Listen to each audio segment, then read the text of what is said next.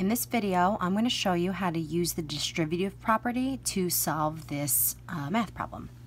So if you look at the first one up here, it says 3 times the sum, because it's in parentheses, so the sum of 12 and 5, or the sum of 12 plus 5. So what the distributive property asks you to do is to take this number that's on the outside of the parenthesis, and you're going to multiply it by every number that's on the inside of the parentheses.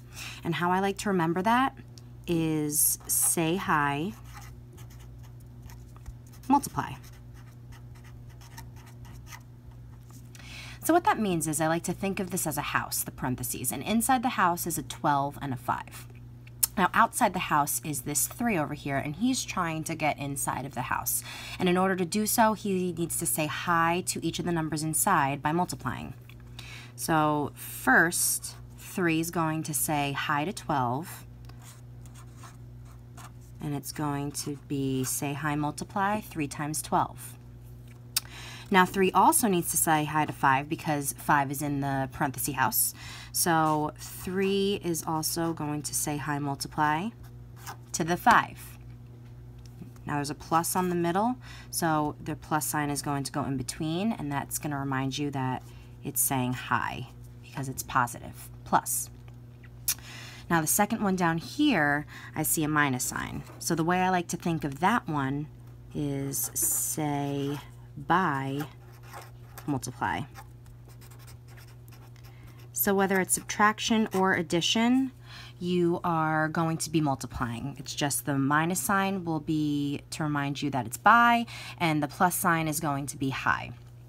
So the second problem down here, the 6 is outside the parenthesis house. So 6 needs to say by to the 4.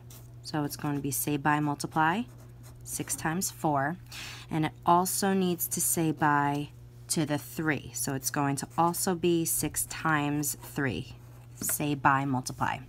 Now since it's a by, or a goodbye, that means it's a negative because you're leaving. So we know that the minus sign needs to go in between the two new multiplication fact problems. So then if it asks you to solve, you would actually go ahead and solve it. This is just a different way to write these expressions.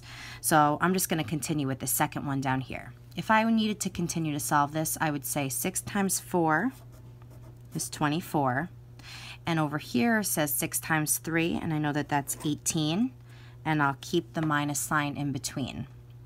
Now usually if it asks you just for the expression, you would leave it just here. Just like that. But if it asks you to fully solve it, you would do 24 minus 18, which is 6. And that's only if it asks you to solve. Okay, so solve, you'd get an answer here. If it asks you for an expression, you would leave it as this one here.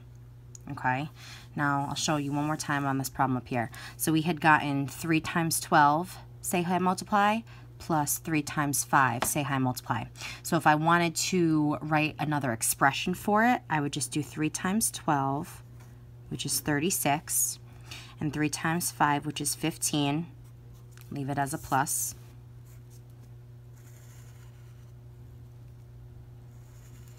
Is your expression.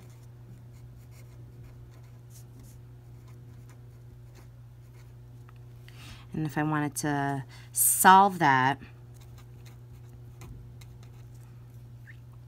it would be 51, because 36 plus 15 is 51. So in this video, I showed you how to use distributive property to solve these equations.